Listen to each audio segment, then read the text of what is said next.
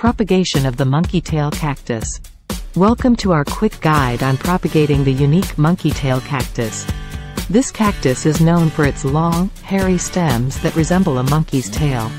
Taking care of this cactus is easy, but propagation can be a bit tricky. You'll need a sharp, clean knife, a pot, some cactus mix, and of course, your monkey tail cactus. Carefully cut a stem from the cactus. Let it dry for a few days to form a callus. Next, plant the dried stem in the cactus mix. Water it lightly. Remember, patience is key. It may take a few weeks for the new plant to start growing.